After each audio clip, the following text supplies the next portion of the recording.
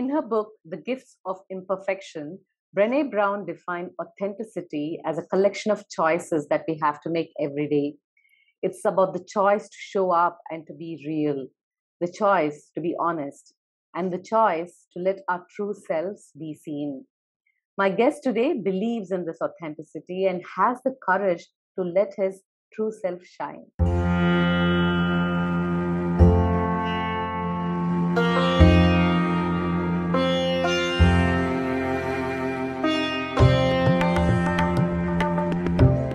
Colonel Nandakumar is an alumni of National Defence Academy and Indian Military Academy. He served the Indian Army for 21 years and was posted throughout the country in different roles. He has participated in counter-insurgency operations codenamed Operation Rhino in the Northeast, where his unit was tasked to bring about peace in Kokrajhar, Assam. He was part of the Operation Rakshak in Jammu and Kashmir Valley. He also has an experience of serving in the highest battlefield in the world, the Siachen Glacier. Colonel Nandakumar has a distinction of being selected as an instructor in Officers Training Academy, Chennai, and has trained more than 300 cadets to be officers in the Army. He's also selected to represent the Indian Army in the United Nations Peacekeeping Force at Eritrea and Ethiopia in Africa. He commanded his own unit, the 18th Medium Regiment at Gurez in Jammu and Kashmir on the line of control, which is one of the most inhospitable terrains of the country. During this tenure, his unit has been awarded the General Officer Commanding Appreciation Plaque. Colonel Nandakumar took premature retirement from the Indian Army and joined the corporate world in January 2018. He's presently working with a financial firm heading the incident management team in Pune. He is an outdoorsy person, being undertaken numerous adventure activities such as paragliding, parajumping, etc., and has also participated in many marathons. I'm delighted to introduce my guest today, Colonel V Nandakumar. Thank you, Colonel, for giving me your time and welcome to my channel. Thank you, Aparna. Thank you for that very flattering introduction. You have such an impressive bio, 21 years, multiple missions, and I'm sure you have truckloads of lessons that you can share with us. But I want to start today by asking you to summarize your entire journey in a nutshell. Would you be able to do that? Well, I can have just one word for it, and that is exhilarating.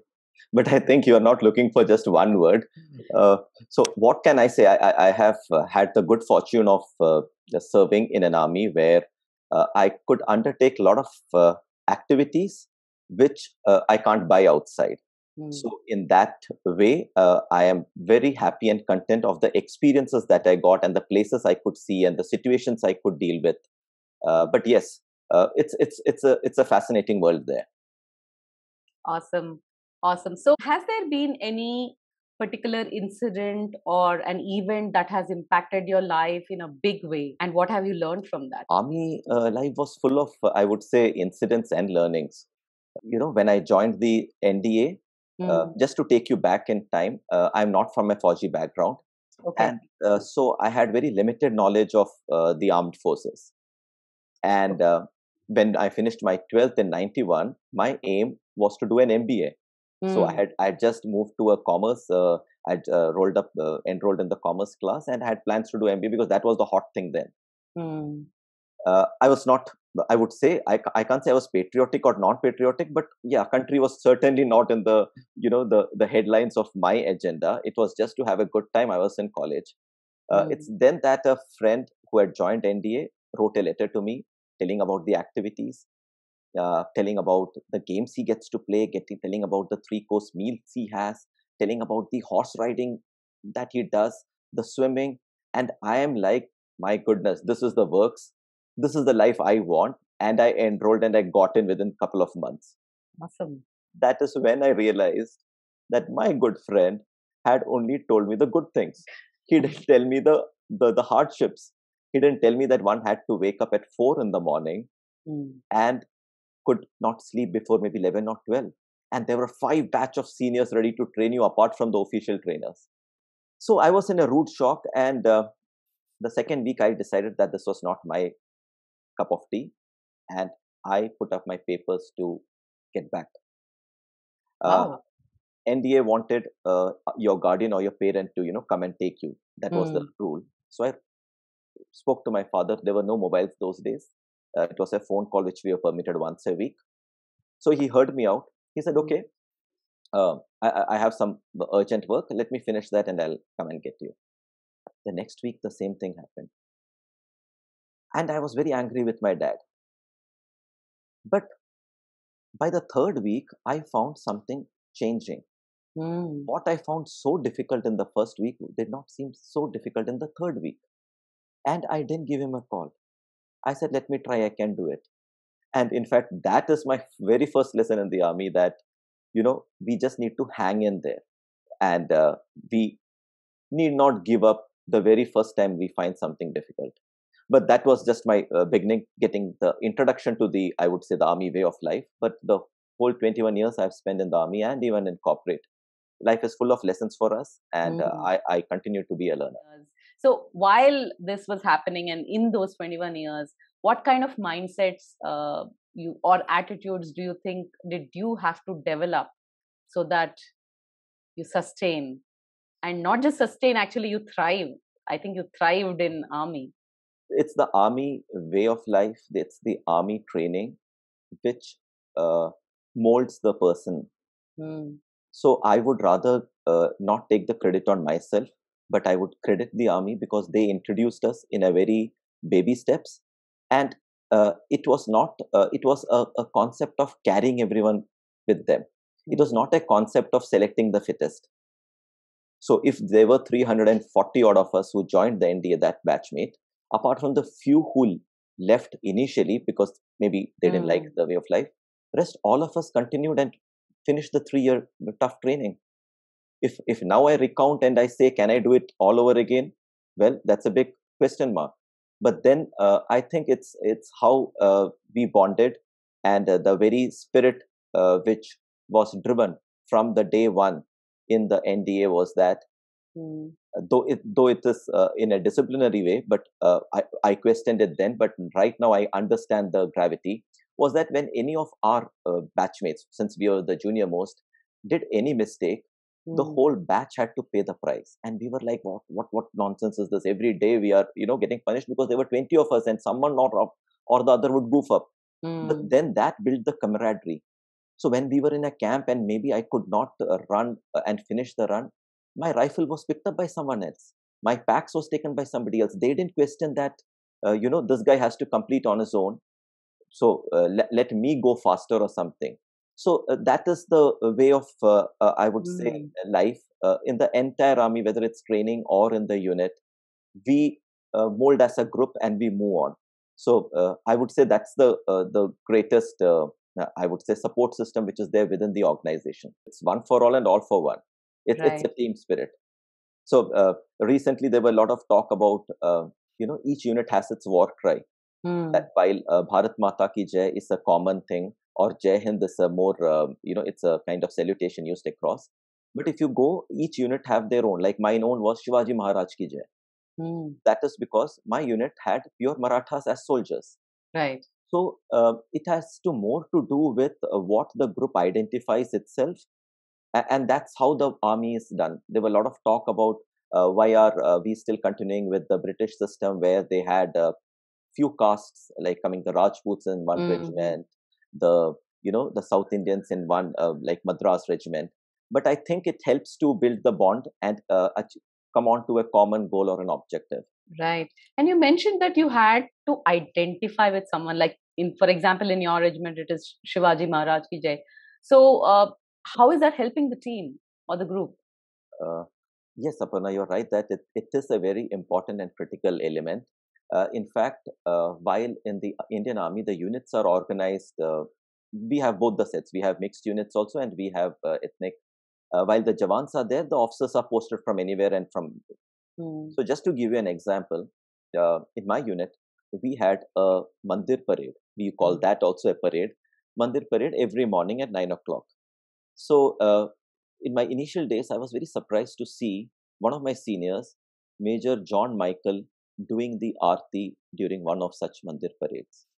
He was a devout Christian who used to go to church every Sunday. On Mm. that particular Sunday, he had left the church and come to the unit because he was the senior most officer and he had to do the arati.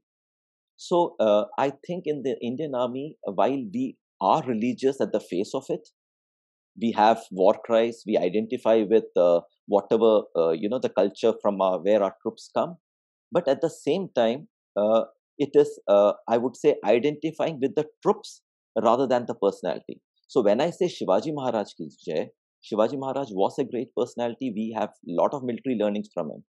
But if I take a different view, I'm identifying with my troops who are Marathas.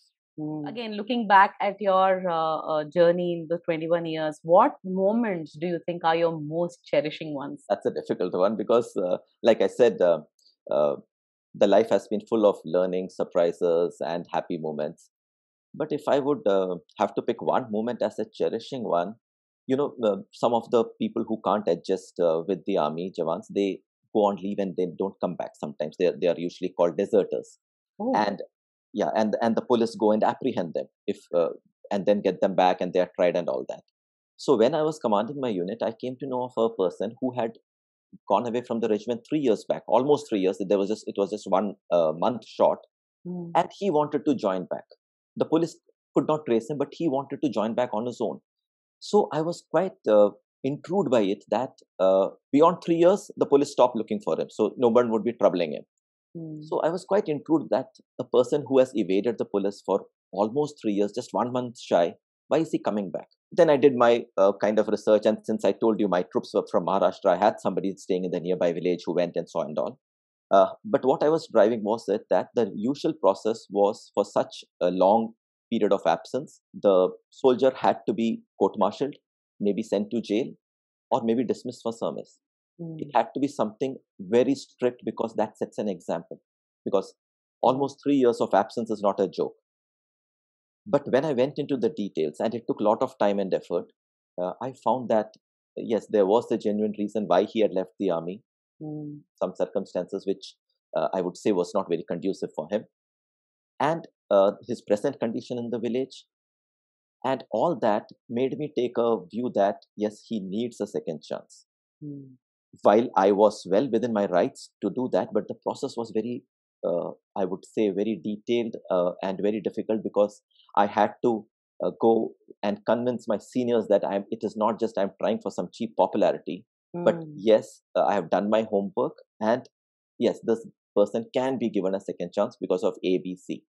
Well, it took me almost 6 months, but I'm happy that I did it. And today, if I look back, I think I could really touch that life, one life, apart from all the nice adventurous moment that I had.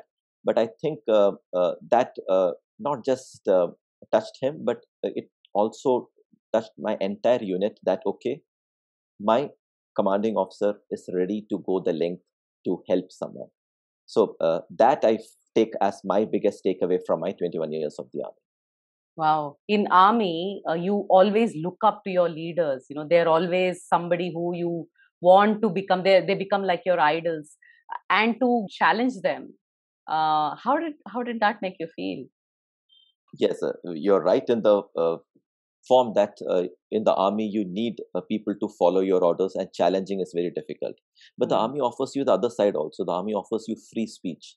Okay. And at any rank, or I would say at any position, you are given that opportunity of putting across your point. But after you put across your point, then you follow the senior. That's it. So there's no revolting, or there is no disobedience, but yes, you are given a chance to put across your point. So in that way, I was lucky that the general whom I represented, while he took his time to understand, and there was a lot of spade work I had to do to prove it to him. I was never asked to shut up and follow orders. I was always given a chance, and that maybe helps the organization in putting across the point. Right. Amazing. You have been to several missions, right? There was Operation Rhino and then Operation Rakshak. But has there been any such mission which has challenged you, which brought out the vulnerability, if I can say that? Yeah, if I could say what was the most challenging period of my life or my army service, I would say it was in the Northeast when we were involved in the counter-insurgency. Why I say that is because in a counter-insurgency environment, you are dealing with your own citizens, and you can't differentiate between who is a ordinary citizen or who would be a insurgent or a terrorist. Like what I used to say is that respect all and suspect all. Like that's something which we had to do it. So when I was in Kokrajhar, we were earlier in Nalbari, that was another part of Assam, and suddenly we were pulled into Kokrajhar because the ethnic violence broke out between the Bodos and the Adivasis.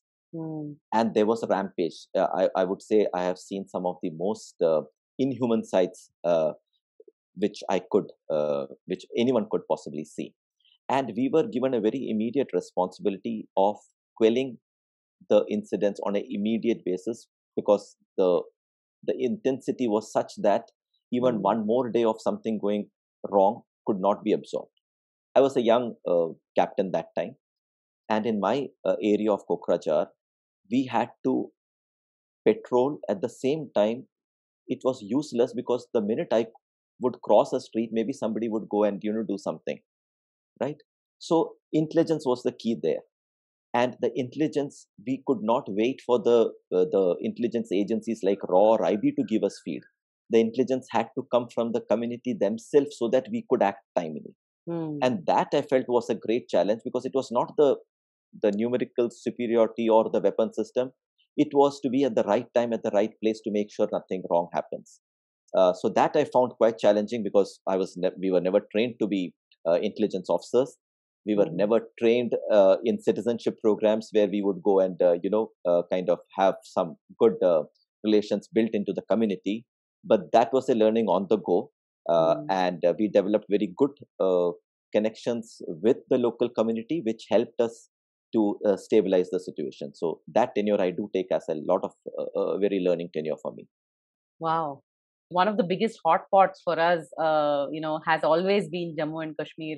And you have been in the most inhospitable areas. While I'm sure there would be fantastic stories over there, I'm more interested in the kind of emotions, fears, if I can say, at that moment when you're posted in such inhospitable conditions. Yeah, Aparna, you're true that yes, Kashmir is a hot spot, and there's a lot of army deployed there, and there are a lot of incidents. And army may not be the most welcomed, organization there for obvious reasons. But having said that, I feel that whenever we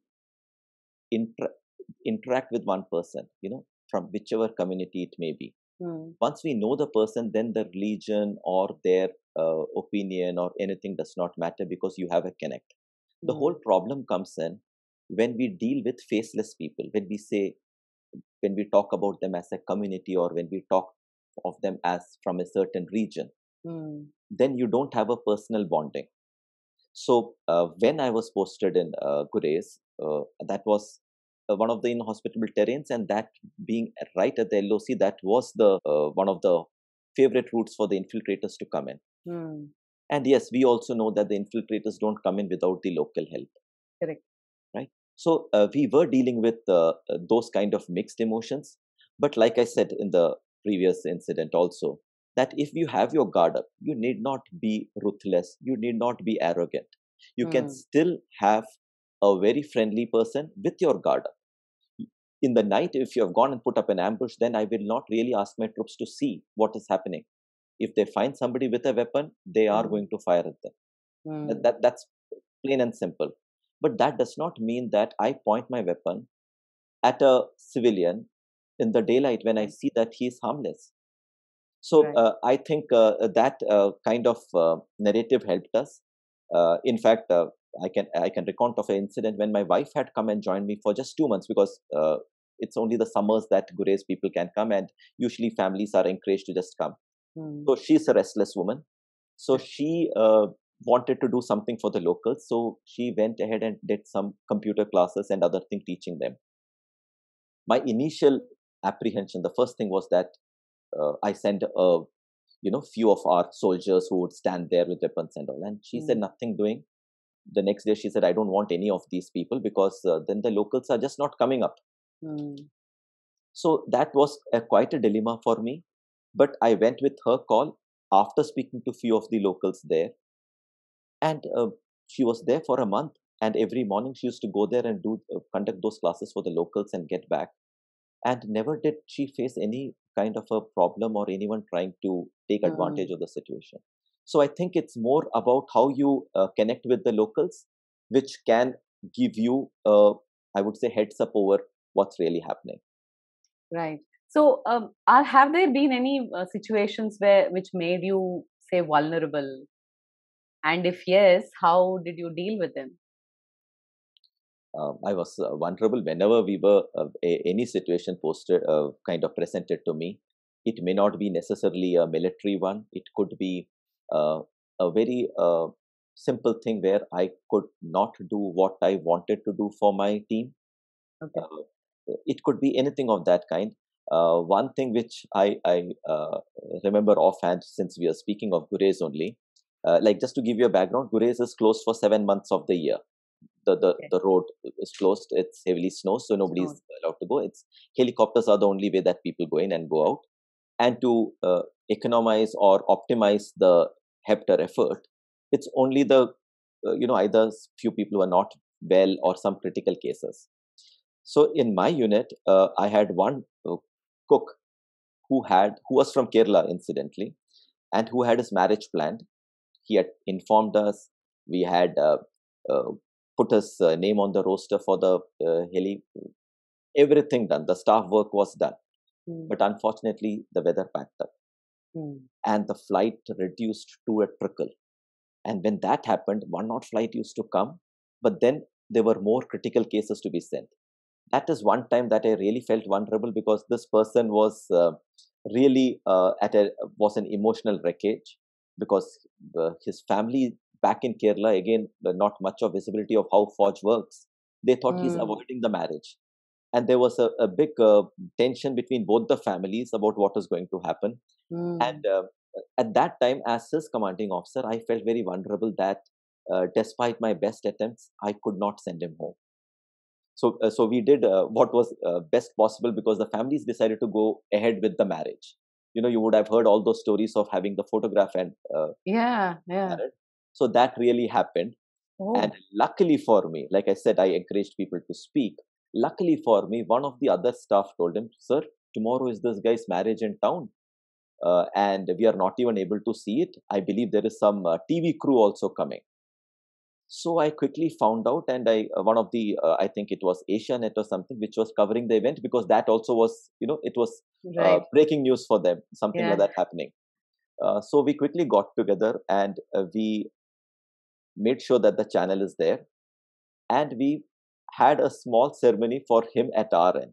Very nice. A very basic at the spur of the moment, but yes, the TV was on. He was able to see his folks. We got him a mobile connection, and we made a simple ceremony, a little religious ceremony, so that he feels the connect with that. So that was a very interesting thing. But yes, at that time, I really felt vulnerable that I could not help him out in that situation. Is that the first virtual marriage then? Because nowadays we are hearing about, or rather I've heard about virtual marriages during the lockdown, but that could be one of the first virtual marriages that had happened. Awesome. All right, so any unforgettable moments that you had in your 21 years in defense which made you incredibly proud of yourself? You're speaking to a Leo. I'm always on the thing. But yes, I think the UN mission was one such moment, not for myself, but for the Indian Army as such, because that was the first time I was having an exposure to the armies of rest of the world. So while each army thrives on self-belief and believing that they are the best, which is a very essential element if a person has to be in the army and fight for his nation, but there was an open comparison. There were Pakistani, Bangladeshis from France, UK, African countries. And there, not just me, but all the Indian officers wherever we were posted and staff, gave a very good account of ourselves. In fact, how it came to the forefront was that in one of the briefings where we had a Jordanian force commander, and he was getting every monthly update from each of the branch. At the end of the thing, he said, is this a UN mission or is this an Indian Army mission? Because each and every guy briefing him was an Indian Army officer, despite having others. So he made this mention, and that is the time it hit me. And I felt incredibly proud of my army and of myself, obviously, of the training that they have given and of the skill set that they have enabled us. So that, yes, that certainly was a very proud moment for me. In the next part, we learn about some key missions, failures, unlearning and relearning, and transition into the civil world. Keep watching.